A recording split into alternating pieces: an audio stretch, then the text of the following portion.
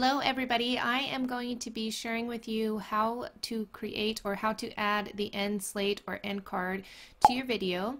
It's super simple, so you're going to need to be where you can click edit to your videos, and I'm going to do this kind of fast because it is pretty simple.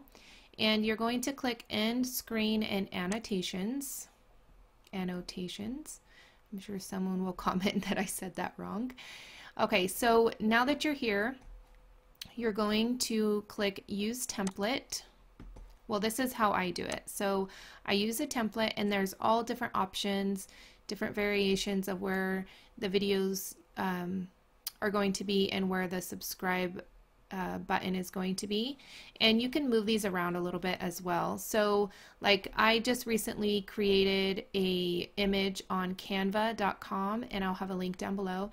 It was totally free and really simple, and I will do a video on that too very soon, but you can go check it out. And then I have please subscribe for more videos, and then I have all of my little Instagram and Pinterest, all those different websites, and then they have little images next to them, and it was all free, so which is super amazing, and it was super simple. So I saved that to my computer, and then I just added it to the end of my video. So whatever editing software you use, you're going to add it the very last thing to your video, and the end card is going to be 20 seconds.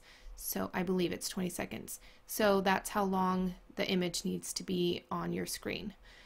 So, and although I do get it wrong sometimes, the timing, but anyways, so these are all the different templates, really simple. And I believe it just goes over, like if you don't have anything, it'll just go over the video. So you don't have to have an image at the end of your video is what I'm trying to say. So this is the one I choose. So you hit select, and because I already had one there, it's going to ask me to replace it, and I'm going to say yes. So I want the subscribe button, and that goes in the middle, and so you can move these around if you want to, and it's really nice because they have all of these really cool helpful things to make sure that you get it nice and aligned.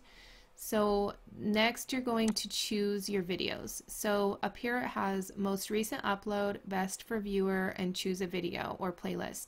And I go back and forth. Most of the time I'll choose one, best for viewer, just because I think that helps them think, it helps YouTube recommend a video for them, and then if they are new to my channel, then maybe if there's two videos that they like, then maybe they'll subscribe to my channel. I don't know. I don't know all of the secrets behind everything, but I'm just thinking that maybe that's how it works. So, and then the next one, I am going to choose the newest video, and I want that one to always be there. So that's it. And then you press save, and you can preview it here so you could see it pop up. And if you don't want it to be so long, you can always change the length. I like it mainly to show the full time that it allows, so that they have time to look at the titles and all that stuff. So in the editing software that I use, I just added a little pop-up bar, and then it says don't forget to subscribe, like, comment, and share this video.